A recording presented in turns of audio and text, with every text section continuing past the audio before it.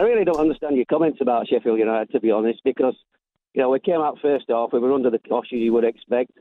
We went a goal down, but we kept it to that to give ourselves a chance. And we came out second half, and we really took the game to Forest. Got that equaliser with a brilliant goal, which no one's mentioned, to be fair. A brilliant goal, Then we could have been 2-1 up, without a shadow of a doubt. And then we only lost. I knew we were going to lose to a Chris Wood last-minute goal. So, we lost in the last minute. And all your comments about, United are easy to beat, we should have beat United, I think they're condescending, especially with ex-professionals such as yourselves and stuff like that. Who said that? It's really poor on Sheffield United. Forest shouldn't expect to win. No one expects to win in this league. That's you, Gemma. Hold on. Now, Gaz, that was him. I'm getting thrown under the bus here. That was him, Gary. No, it was Jermaine Pennant. I didn't say that. Speak to Jermaine Pennant. He's a big brother, doesn't he? All right. Gary, this is what happened, right? So listen.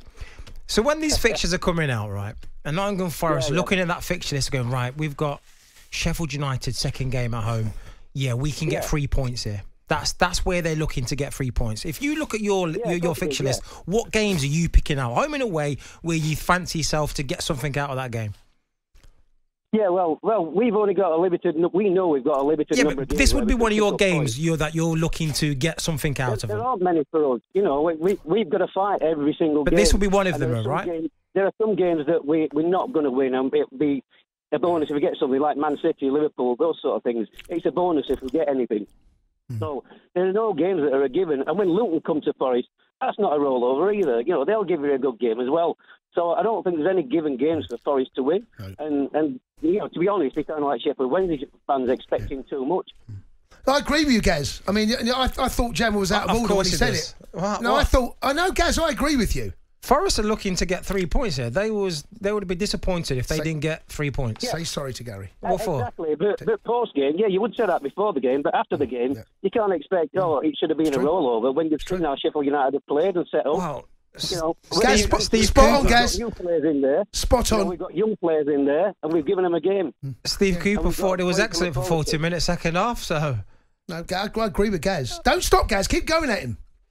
No. That's pretty much all I've got to say. You've not got a given right to win anything in this league. He's right. And, Forest shouldn't expect that. Nothing wrong with the manager. Do you want an apology, Gary? They've got to expect something. They've got to, He wants an apology. Gemma, be the bigger man. But Sheffield United getting relegated. Gemma. I want to eat some of that humble pie. Come on, Jermaine. Come on, be the bigger man, Gemma. Why am I going to apologise for Forest saying that they should beat Sheffield United, who will get relegated?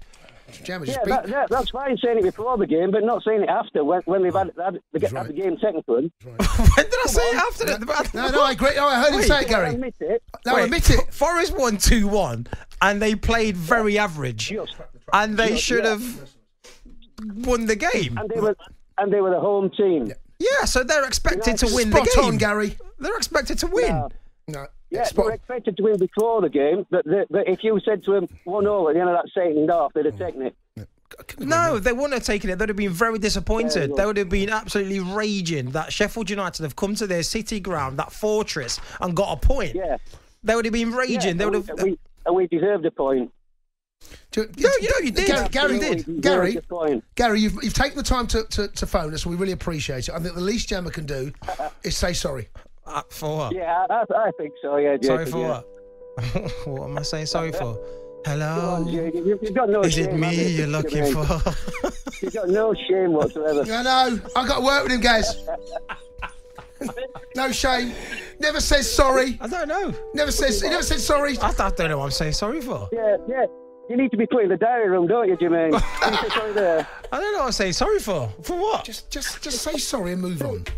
For saying United, probably should have easily beaten United. You did. I didn't say that. Oh, you did. Gary heard it. Go on. I didn't say that. Gemma? What? Be the bigger man. Gary's don't have listeners. No, he's a little man like Dennis Lyne. Sheffield United definitely getting relegated now. Gaz, I'm sorry, he wouldn't do it. Gaz, all I can do. Hello, Jacob. Gary, I'll apologize. Who's that? Who's in the background? Who's that? That's my grandson, Jacob. Hello, Jacob. Is it just one child in the car, yeah? Yeah. Oh, Hello, Jacob. Hi. How old are you, Jacob? 6. You're 6. Did you? I know the result wasn't what you wanted, but did you enjoy the game? Yeah. No, you sound sad. So, sorry, Jacob, if I thought Forest could have won the game. I'm sorry that... So you're saying sorry to Jacob, but not to Gary? Yeah, I'm really sorry, Jacob, that you had to witness that today. But, you know, there isn't much hope this season. But keep strong, keep supporting Sheffield United, and a miracle might happen. There you go, guys. That's as good as you're going to get. That's good enough. You'll take that, will you? Good lad. Safe journey home. Cheers. On AM, on DAB, via the talkSPORT app and on your smart speaker. talkSPORT.